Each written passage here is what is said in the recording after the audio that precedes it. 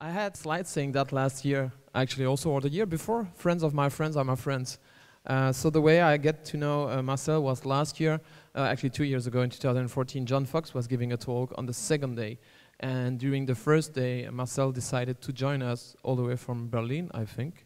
Crazy move, because he wanted to see the talk from his friends, from John Fox, which we send all our love to San Francisco. I saw John 2 weeks ago at DubDub. I don't recall if you actually worked with the Next technologies. You didn't work at Next, but you worked with the Next technology, which makes you already a very old school guy. And then, did you work at Apple? You never really worked at Apple. You worked at Apple. I was sure about that. And now you are basically working at Microsoft soon. So I found it's an interesting history, anyways. Yeah. Working at Microsoft, for those who don't know, because Marcel works at Six Wunderkinder, and they have been bought by Microsoft. And so, yeah, I'm very happy that he's here with us today, and yeah, let's give him a round of applause.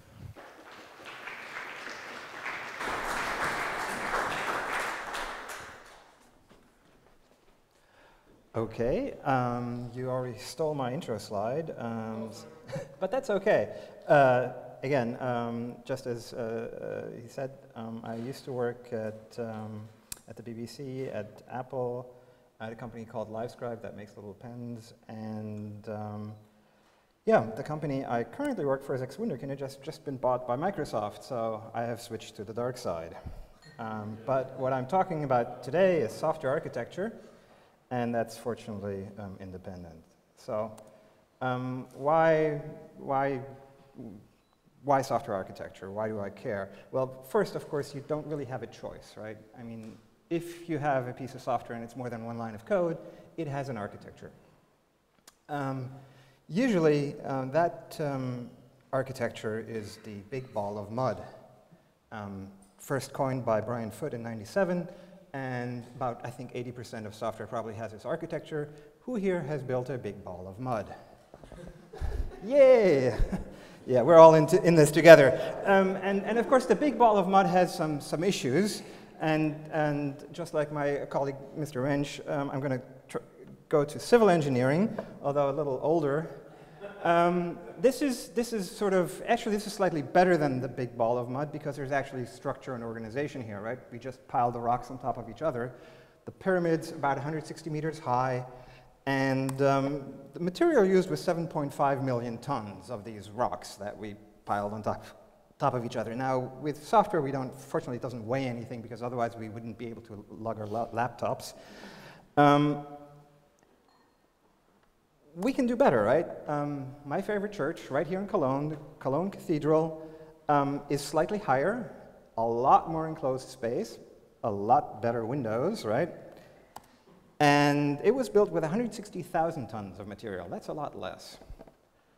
And they didn't have better building materials. They were still just piling, the rocks on top of each other.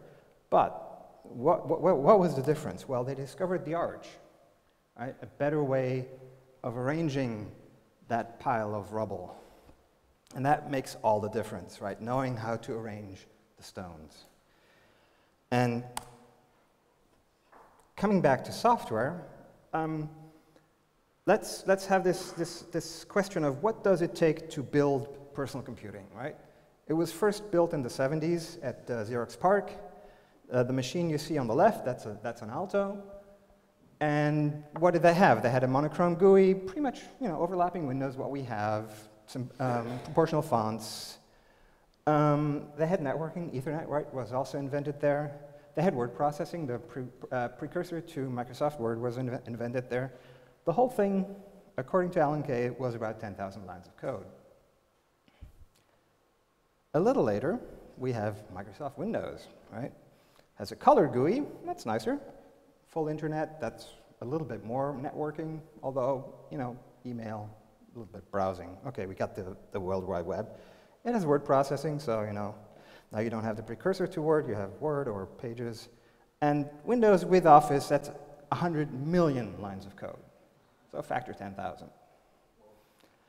And Alan Kay, a couple of years ago, he did a research project at Viewpoints Research Institute, and they built a system called Frank because they thought we can do better. We can really do a lot better. And of course, it's all prototypes, but it's working personal computing with the color GUI, with internet, with word processing, in less than 100,000 lines of code.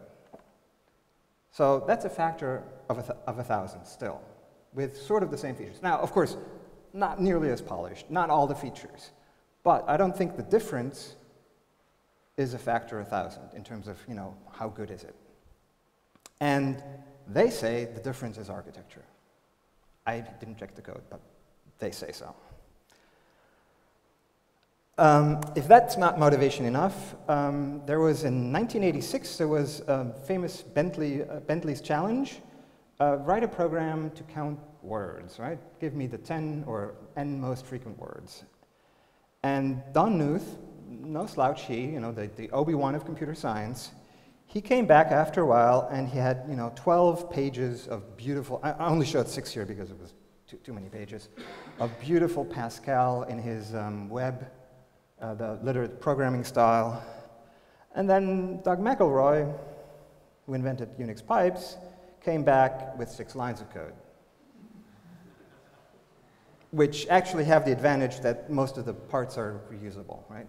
Now, you might say that's not a fair comparison because one is a lot faster, but that's actually kind of the point, right? Because I don't know about you, I don't get paid for being fair. I get paid for writing software. And if I get 6 lines worth versus 12 pages, yeah, that makes a difference, right?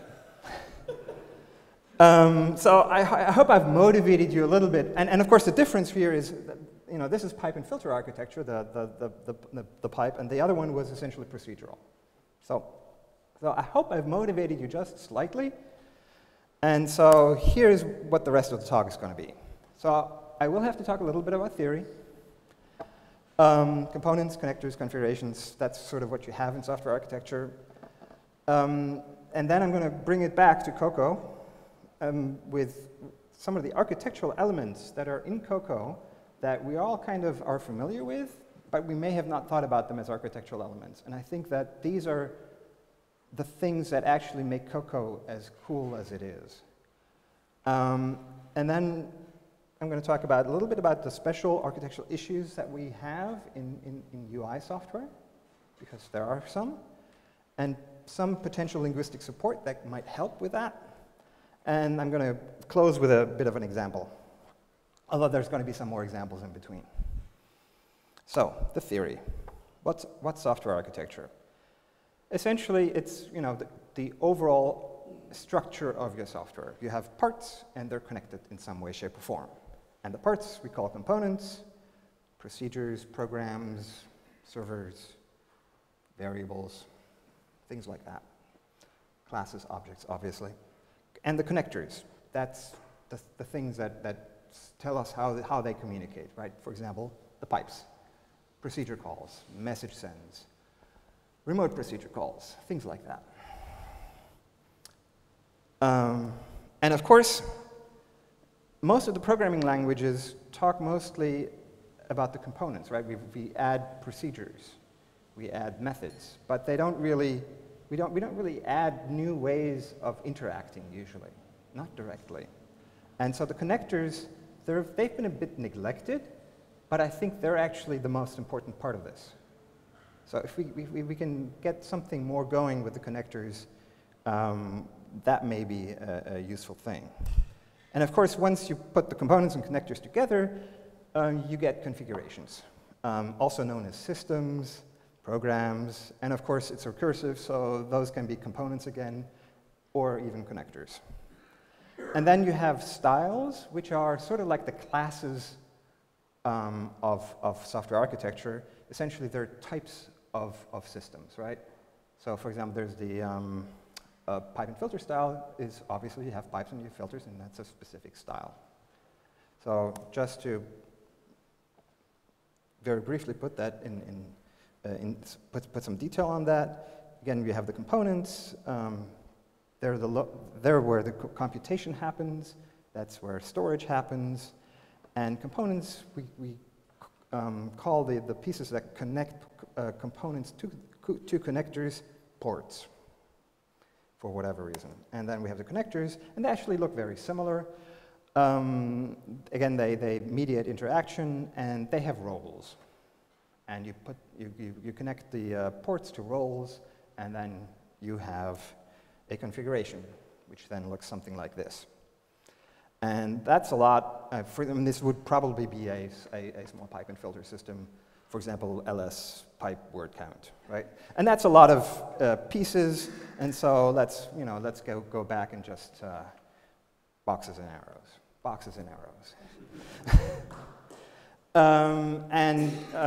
The architectural community, they've also had some initial language support for describing systems, architectural description languages, and the system then in such a language, this one's called Acme, would look like this. You say there's a system, and we have a component, ls, that has a port standard in, standard out, and another one, word count, again, standard in, standard out, and we have a connector, it's called a pipe, and it has a source and a sink, and then we put them together, and whoop-de-doo, we have a system. Of course, this all is a little simpler when you put it in the Unix shell. We just say ls pipe word count, which is one of the reasons architectural description languages haven't caught on. And of course, the counterpoint to that is that, for example, the Unix shell is an architectural description language of specific architectures, pipe and filter architectures. Sort of a very brief overview of some connectors and styles. There's huge catalogs of these, well, huge, several pages of different variations. We're not going to go into those. What we have here, sort of some of the basic ones are sort of call and return, right? That's the one, that's sort of our bread and butter one, right? We call a procedure, we send a message, call and return something, or call a function. Data flow, we just talked about it, pipes and filters, the sort of the reactive stuff we've been hearing about, that's a data flow. Constraints, there's specific types of constraints that are also data flow. Implicit invocation, and it's notification center, right? We don't really specify where it goes, we just kind of broadcast it, and somebody signs up for it, and that's why the invocation is implicit, right? Messaging, obviously, I pulled that out as a special case. It's really a variant of call and return, but you can have, for example, asynchronous messaging. You can have messaging across procedure binaries. It's a very flexible type of connector. And REST, very minor little architectural style that gave us the World Wide Web, right? And it's one of those that nobody really designed it that way, and the people that design systems like that came up with something different, and then they discovered, actually, it works really well if you do it this way. Here's a little graphical representation of connectors. They come sort of in a hierarchy, I personally believe. So you have sort of the basic, very abstract, you have a connector, and then on the left you see some data flow connectors, and in the middle for sort of the access storage connectors, for example, different types of variables, databases, HTTP servers, communicating over REST, and then sort of more on the right you have sort of the variants of messaging, asynchronous messaging, blah, blah, blah. And very off to the right I have what I call an adapter, which adapts between different architectural styles, and we're going to talk about that a little later. What's interesting is that different programming languages are really sort of a set of these connectors, right? For example, if you have a Unix shell, we have pipes, right? We have assignment when you actually do variables there. You have the environment variables, you have files, right? And so programming languages are largely defined by really what they do in here, right? And different programming languages do different parts, right? This is Smalltalk or Objective-C, the objective part, right? We still have assignment. We don't have pipes anymore. We have global variables. Now we have instance variables, which we didn't have before. And we have Smalltalk messages, or Objective-C messages. And of course, messaging, again, is one of really a very fundamental style. And actually, Alan Kay once said that he was sorry he coined the term object orientation, because he says that was actually focusing on the wrong thing. Sorry. It's really about the messaging. It's about the stuff that goes in between the connectors, right? And again, if you do different types of messaging, so for example, if you have synchronous messaging, you have Smalltalk, right? Or Objective-C or Swift. If you have asynchronous messaging as your default, you have Erlang. You can have local or remote messaging, right? If you have local messaging, you know, that's a typical programming language. If you have remote messaging, that's your typical system integration tool. Message buses, for example, have that. You can have call-based, right? Again, Objective-C, Smalltalk. Or you can have reified messages, right? For example, the B operating system had reified messaging. It had objects that you sent across as messages. And of course, you can have early and late bound.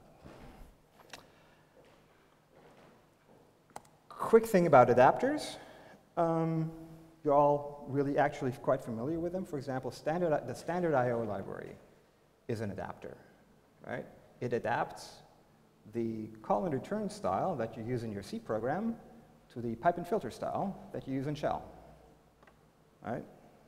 And this is what a program looks like in that style, right? It's adapting the uppercase, which is well, it's a macro, but let's call it a function, the toUpper function, and it adapts it into a filter that can be used in the pipe and filter style in the shell.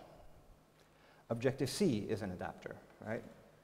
Inside the objects, essentially, you use C, procedural, and you use messaging on the outside for the components to interact, for the objects to interact. And of course, there's in Cocoa, there's lots of specific adapters, which I'm going to talk about later. Quick example about adapting different styles. Let's say the humble description method, right? And you use it, and you have a nested arrays, right? So you have like 1,000 arrays, and each one is just nested in the previous level. And you would say, you return the description, right? That's call and return. And when I do this, there's a bit of a problem, right? Quadratic time and space, right? On the bottom, let's see, can you see this? Oh yeah, I think this is big enough. The actual final description, that's the bottom line, right? And the temporary space is the green line. And even with like 50 nested arrays, I'm already at about like 750K. And you can crash your machine like with 1,000. I think 1,000 is enough to crash. Probably, certainly the program, and you might even get your machine to kernel panic because it's running out of swap. And this is very, I mean, the code isn't really, that shouldn't really be a problem, right? I mean, why is this a problem? And I would say the problem is call and return architectural style. And let's look at the sample implementation of the description method, right? So nothing really unusual. You get I mean, we've all written this 1,000 times, right? Description, right? Get a mutable string, append the class name and the pointer, and then do the contents, right? In this case, the content, well, is the descriptions of the subsidiary objects, right? And that's the problem, right? Because each time, because it's a call and return style, I have to get a fully formed result and insert it into the new result.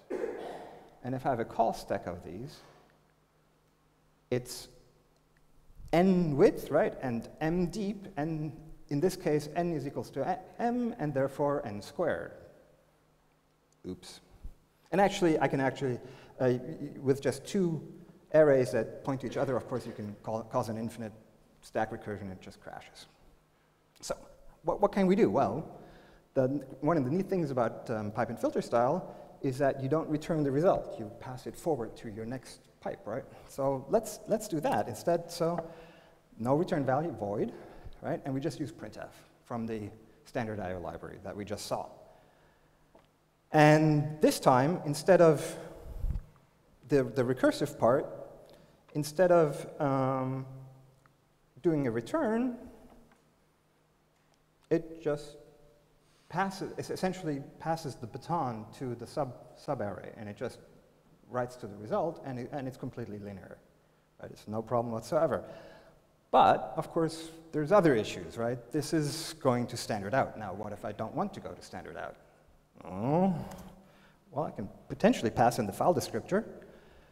Then I can at least tell it, you know, I want to go to standard error or some file or something. But what if I want to have the thing in memory?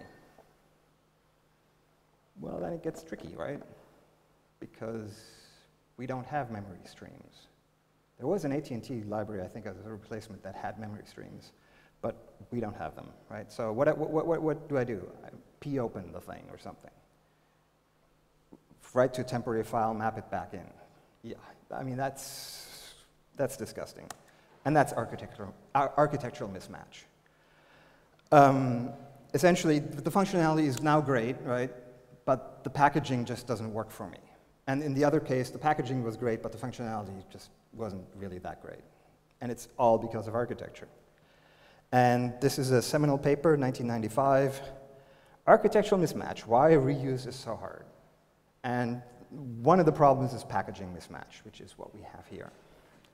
Another is, and core data and EOF are my favorites in that you know, you require subclassing. Well, that's great if you have one, right? But if you have two, oops. Right? And we don't have multiple inheritance, and even if we did, we probably wouldn't want to use it. A typical framework problem is the threat of control, right? A framework usually demands that it run the threat of control, and it calls you. Well, what if you have two frameworks that are like that? Well, you're not going to be able to reuse them.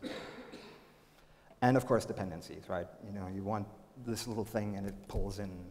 I mean, if you have ever used Python or Ruby or something, and you think there's this tiny little program, or Scala, I think does that too, and you say, okay, run the dependencies, and you know, you come back an hour later, and it's still going.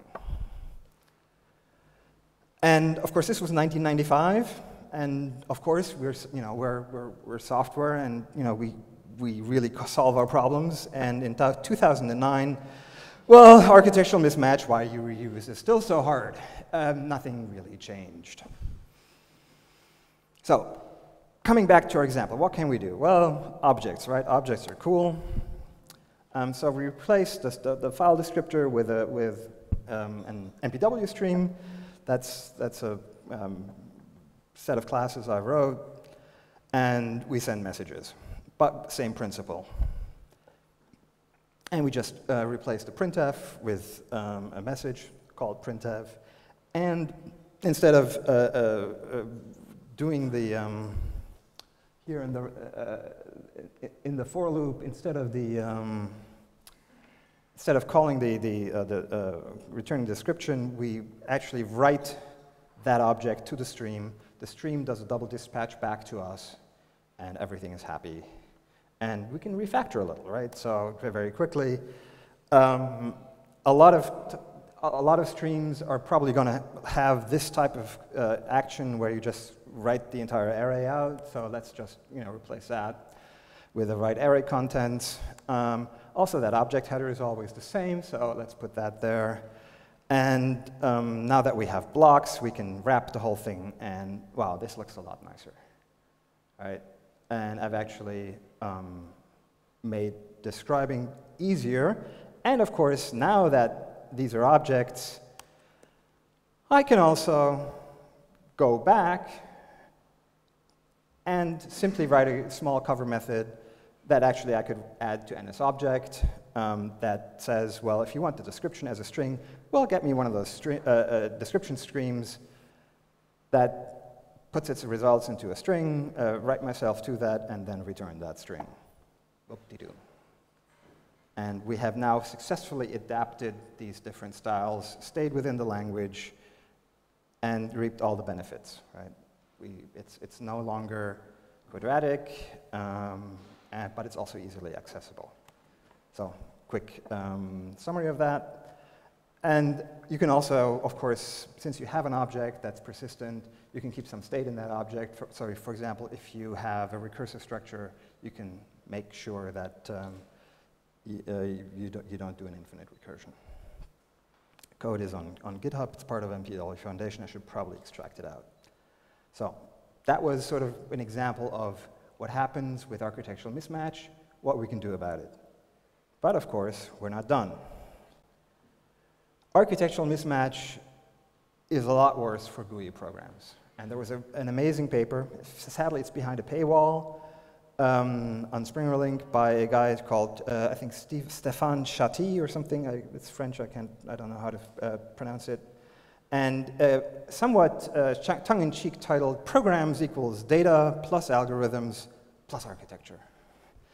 And his argument was really that the principal problem, and I think we have this day to day, right? We notice that something is wrong. And for me, this was an eye-opener. And he says the principal problem is that the architecture of GUI programs simply does not match the architecture that is supported by the languages we use to program them, right? It's completely different. One is sort of algorithmic, and our GUI programs just aren't algorithmic. We connect stuff. Right? And Cocoa does a lot to help this, and it's one of the cool things about the way Objective-C worked, because it's so flexible, it allowed to build these adapters, because it itself is an adapter, right? And let's talk a little bit about some of those adapters. For example, the NSRun loop, right? What does NSRun loop do? It adapts events that, for example, in Windows or in classic Mac OS, you had to pull these events and call subroutines, and it just says, well, actually, we can turn those into messages.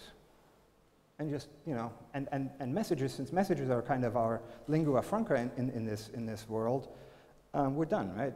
We now have this in our normal language. And of course, for me, the really cool part, I'm still blown away by target action, right? Target action means you add a message to a button, right? And that means I can, with a click, send a message to an object that's inside the program. Wow, I still think that's amazing. So the user becomes a message sender in the program. I still think that's amazing. Again, I talked about notifications, they're implicit notifications. They're not quite as nicely integrated. It's sort of more manual. We have bindings, never really worked well. I think we can talk a little bit about why, but that's data flow, right? That's sort of the data flow constraints, just two-way. When we have something like perform selector on thread or perform selector on main thread or with delay, that's kind of like actors, right? These are asynchronous messages. And of course, nibs and storyboards are configurations, right? We have objects, we configure them, and we connect them. And of course, that means interface builder is actually an architectural description language, although a visual one. And of course, having connectors sort of makes this even possible, right? Because there were many other interface builders sort of created around the same time. They all failed. And the reason, I think, they failed is because they didn't use connectors, right? They used code generation. So you attached code to your button, which is awful, right? In Interface Builder, you don't do that. You just make a connection. That's because you have connectors. But on the other hand, having a graphic edit, I mean, it's kind of cool having it be graphical, but it's also limiting, right? We all know this. We can't abstract properly. It's gotten a little bit better than in terms of source control, because I mean, now that I think they sort them, so the diffs aren't completely useless, but you can't read them anyway. And a nice alternative would probably be have that code. Well, or rather, an alternative that people do use is to just use code, but then we lose the ADL, the architectural description language abstractions that we have in Interface Builder. So we're kind of stuck between a rock and a hard place. We can use Interface Builder, and then we have these nice architectural abstractions, or we just code everything up, but then it's procedural code. And I think what would be better would be if we actually had linguistic support for architecture. Linguistic support, language. We just had a new language, right, from Apple, right? But, of course, it doesn't solve this particular problem. Because, essentially, my personal opinion is Chris Latner is a compiler guy. So he solves his problems. And they're algorithmic, mostly. And most of the Swift improvements are for algorithmic code. But in UI code, we have virtually no algorithms that we do. In Wunderlist 3, I think I implemented one algorithm, maybe two. Everything else was connecting stuff. And of course, Swift even goes back, right? It restricts the dynamic features we have in Objective-C.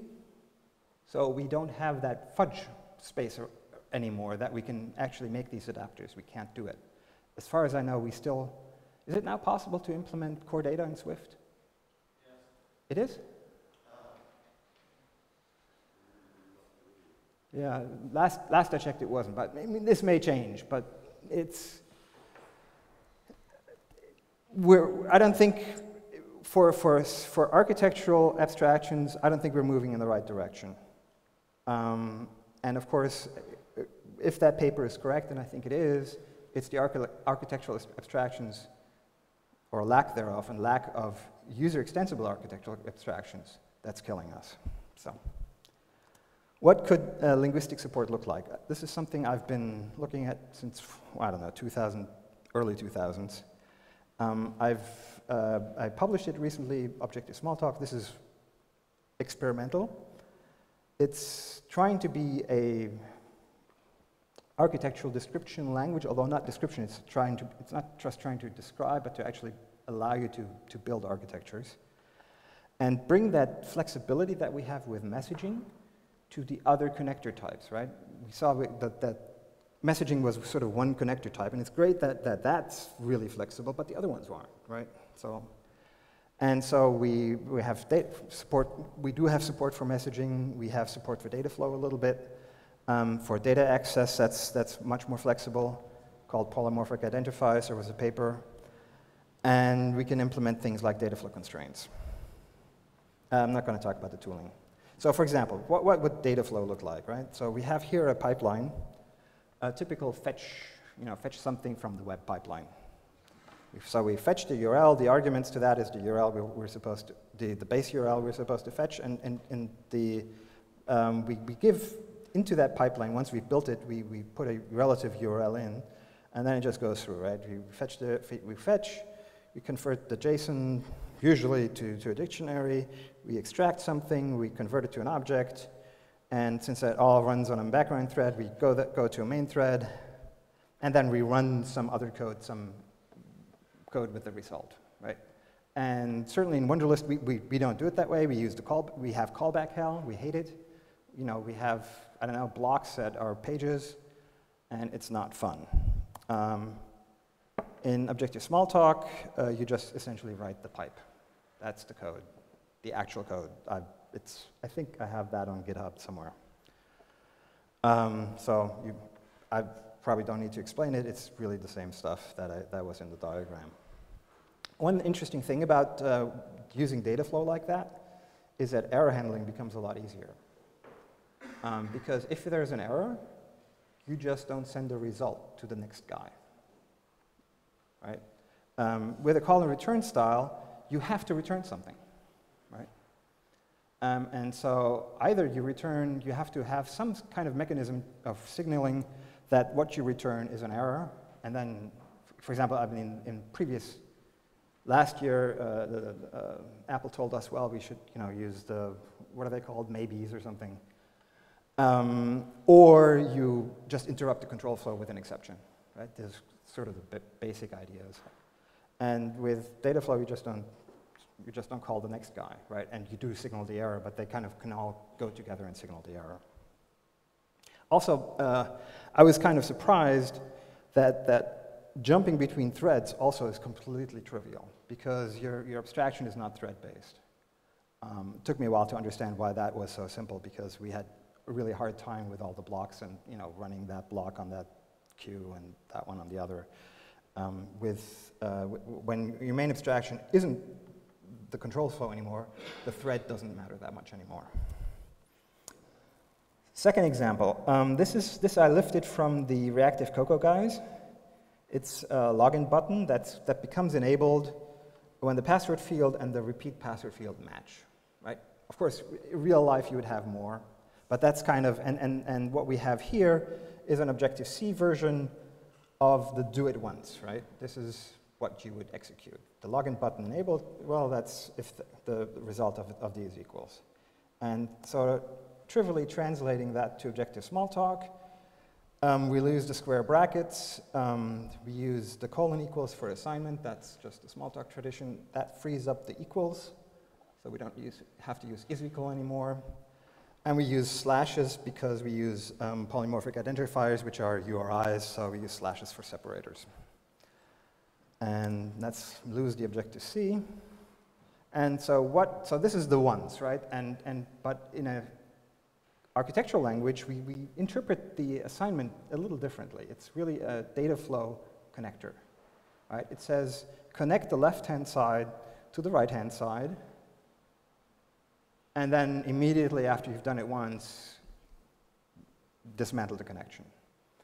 And semantically, what would we need to keep this going? Well, we just have to not dismantle the connection, right? And so that's the change syntactically. I don't know if you saw it or if you missed it, that's the change. This now says I'm no longer doing an assignment, I'm doing actually a data flow connection here. And that means whenever the password field or the repeat field changes, this will be reevaluated. And this is also real code. That's the reactive Cocoa equivalent. I had to make the font a little smaller. Now, of course, they're disadvantaged because they had to do this in Objective-C. But I think another reason this is so much more complicated with reduces and combine latest is actually also an architectural problem, is that they're layering several different architectural styles on top of each other, right? So basically what you want to do is you want to have a data flow constraint, which they then build on top of data flow streams, which they build on top of functional abstractions on top of an object-oriented language. That's a lot of architectural mismatch you have right there. And it kind of goes away if you actually look at the architecture. In this example, I used polymorphic identifiers. Again, I also already mentioned this. These are full URIs used as programming language identifiers. So, for example, HTML is equal to HTTP Amazon.com. That's an actual syntactically valid piece of a program. The same for writing a file. If I want to store into the temp file that's named the name is in a local variable called name, and I want to put hello world in there, I just use an assignment statement with some polymorphic identifiers on the side. Again, it unifies these the composite references, right? So I can say text field int value, not that different, but I can use custom schemes. So for example, defaults colon means this is an identifier referencing the defaults database, right? Why should that be completely different from other variables? It's just a variable with a name, right? And we can have references by just saying ref colon.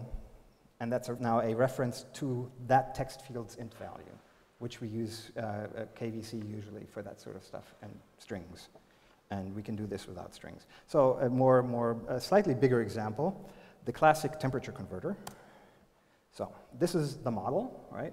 Very simple. Celsius should always be equal to Fahrenheit times blah, blah, blah. And Fahrenheit should always be equal to Celsius times that. I'm using the Delta Blue constraint solver underneath, so it is able to handle the fact that these are cyclical, right? They reference each other. That's okay. And that's my model, right? Done, right? And now I want to hook that up to the UI. Well, I have a text field, and I want to have the int value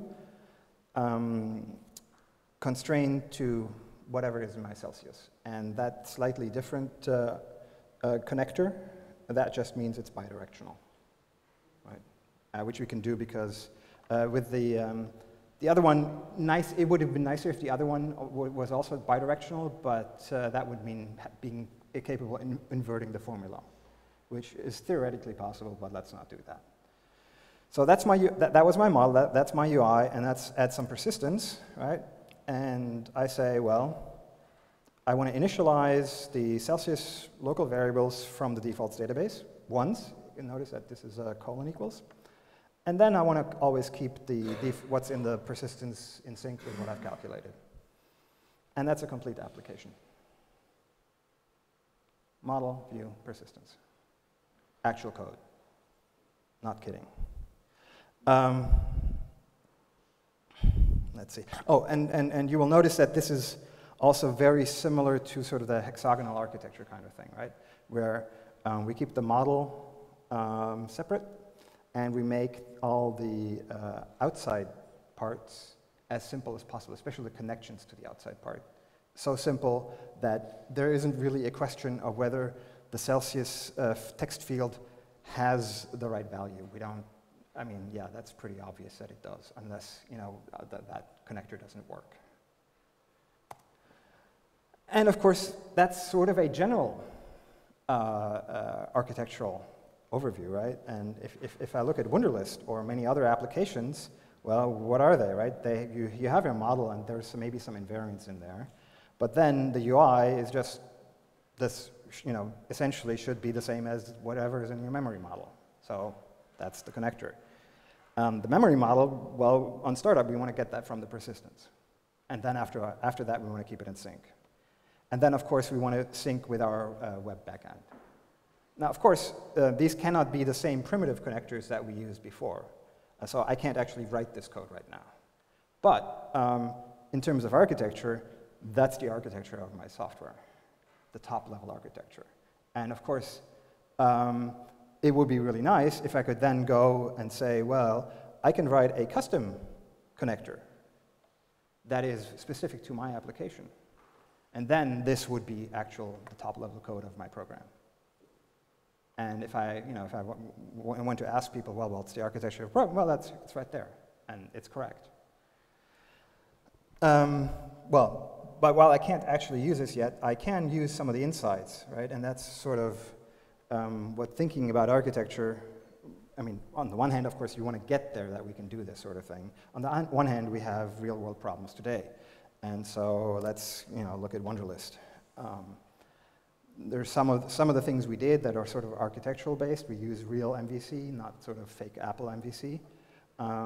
We use hexagonal architecture as much as we can, not as much as I would like. Hexagonal architecture, ports and adapters, also I think clean. I think Bob Martin calls it clean. Again, that's the sort of the concept that you keep all the testable stuff in your model, talking only to other objects. You keep all the peripheral stuff, persistence, UI, what have you, backend. You keep that on the outside, and you make these ports that just. And why would they say ports? Because it's because it's an architectural concept. As simple as possible, so you are very confident that that works, that there is nothing interesting going on there. Again, on the network side. We currently use callback hell, and we're super happy with it, so I'm hoping to replace that with the data flow that I showed. And what I want to concentrate on for now is the in-process REST, and that was something I discovered. I didn't come up with it, I discovered it. Kind of jumped in my face when working for the BBC, and that was the idea that this sort of the REST idea of having simple verbs with sort of a data store that actually you don't have to have a web server to make that really work well for you. You can actually use it within your process. And that means you use URIs to reference your objects. We call them store references. That these URIs, unlike pointers, they can be persisted independently. They're structured. We can do computations on them. And they can refer to, for example, to a single object or a group. And the reason why that becomes interesting is that I will get to right now. So we started off using these URIs when communicating to, or in the software, in the part that communicates to the backend servers. And of course, when you have an offline app, you need to sort of, an app that can be offline or online or something, we needed some way to persist not just the data, but also what objects haven't we synced yet, right? And of course, we can't persist the pointers because those will change if the app is killed in the meantime. We also don't really want to persist the objects themselves in the upload queue, because that's kind of silly if the user makes 10 changes and we have to unique them, and then it gets really messy. So instead, we have these URIs, and we persist the URIs, right? And that means we can just unique them, because any changes that are made to the model will just accumulate. And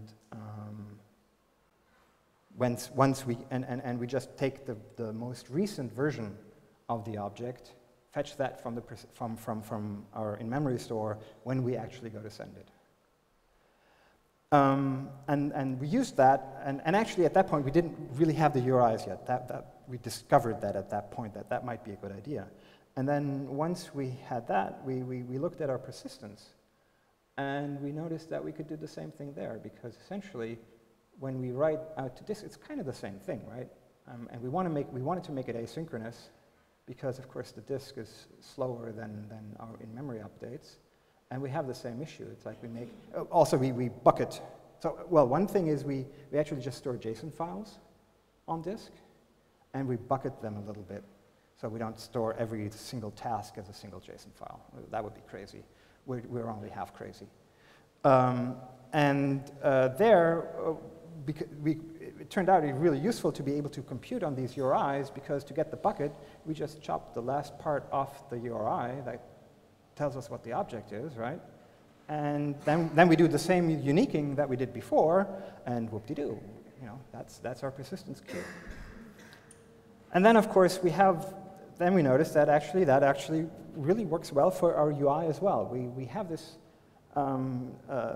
problem mostly when logging in, that we suddenly get huge amounts of data from the back end.